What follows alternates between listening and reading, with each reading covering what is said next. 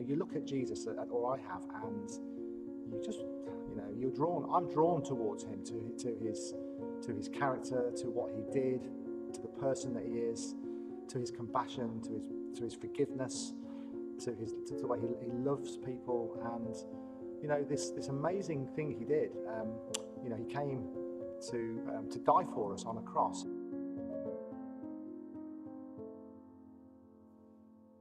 My name's Richard. I'm a member of Holy Trinity Church, and this is part of my story.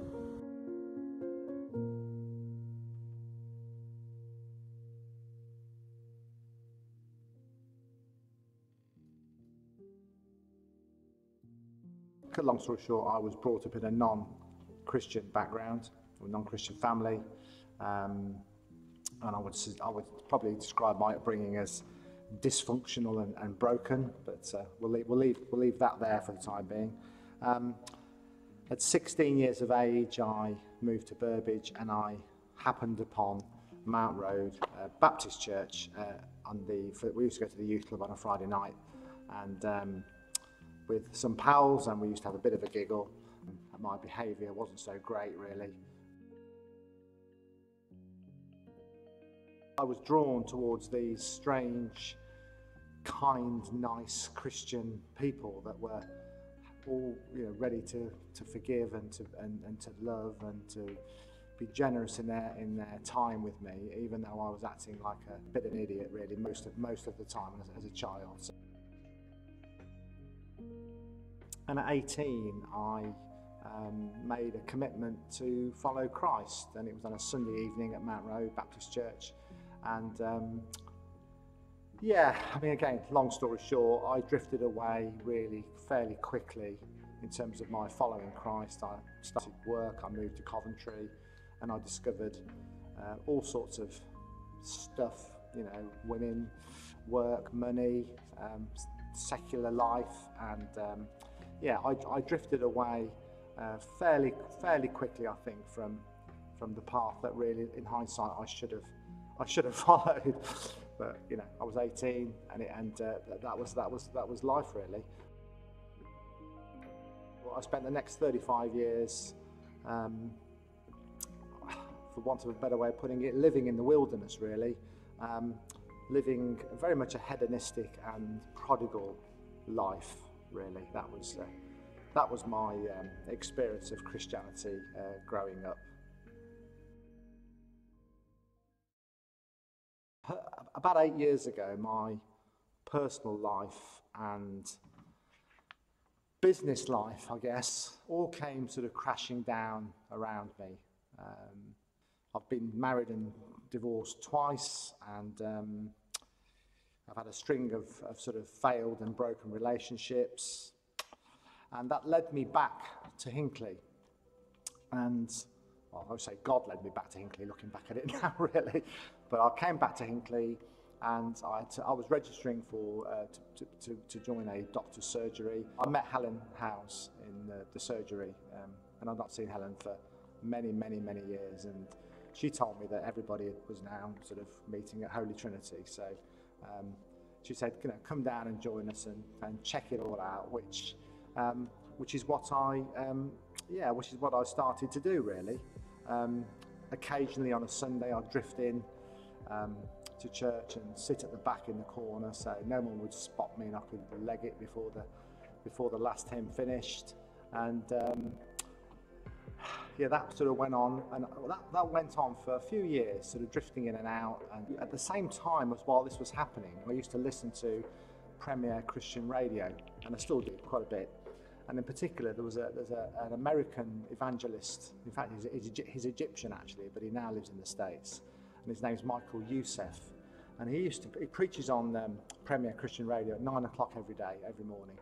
And I used to listen to his sermons, and I used to drive to work, sometimes in tears, just listening to what he was saying about Christ and about heaven and about God, and it really was resonating with me. And then, by the same token, I'd sort of come to the end of that sermon, and it would finish, and I'd think, well, yeah, that's all well and good, but if I was to become a Christian, I'd have to give up all of the things that I do. And I was really on the fence about the whole thing still, even though I sort of believed, I wasn't prepared to give everything up. A little bit like the parable of the rich young man when Jesus had that conversation with him and he told him he's got to give everything, sell all his possessions and give everything to the poor. And that was something, I guess, at that point I wasn't prepared to do. Why do I believe it's true? God has kept on pursuing me, I guess is the best way of describing it. For 35 years he's been niggling away, pricking my conscience, coming into my thoughts and my heart, even while I was living this sort of lifestyle that I used to live. But he was there, he was always in the background. The word to repent, I guess, is to want to go towards God, and this is something as opposed to going away from him, if you like. And this is something I just find myself wanting to do. He came to die for us on a cross, and how many of us would die for people that we love? We might do, but he died for people while we were still sinners. He died for people that hated him, and it's just such an incredible act of love, and it's incumbent on us, upon us really, just to investigate that, to look at it, deeply and carefully. Jesus, back in John 6:68, he said to the disciples as they were beginning to leave him, and all the other, sort of people were leaving him, he said to the 12, "Are you going to leave me too?" And Simon Peter turned back to Jesus and said, "To whom shall we go to? You are the Son of God. You have the words of eternal life." And for me, that really is probably one of the most powerful bits in the Bible. Where else can we go other than to Jesus? Being a Christian is amazing. It's amazing in terms of the hope that we have in this broken, fallen world that we live in. The hope for eternal life, to be with Jesus and to be with God for eternity. That's the amazing thing about being a Christian. It's also I found it incredibly difficult. C.S. Lewis puts it really well.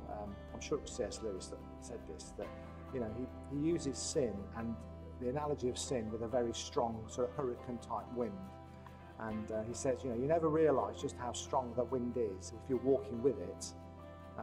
It's just when you turn around and try and walk back into the wind that you realise just how strong that wind is.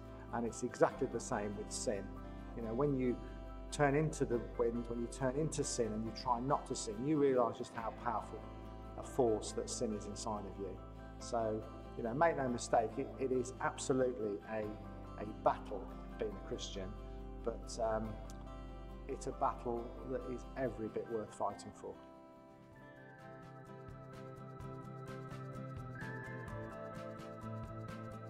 So what I would say to someone who was new and searching, as I was, I guess, I would ask you to look at the brokenness of this world and ask yourself, where is your hope really, truthfully?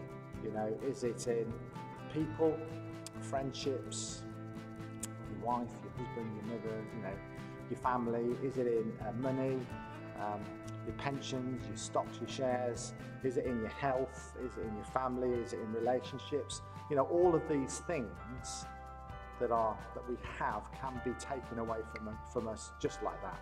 And if there is a God, and all of this is true, then you must explore and investigate what this is all about. You can't pretend it's not there. You can't ignore it. You've got to get out there and ask the questions yourself. That's what we're designed to do. We're all sinners. We all live in a broken world, and we need a saviour, which is Jesus.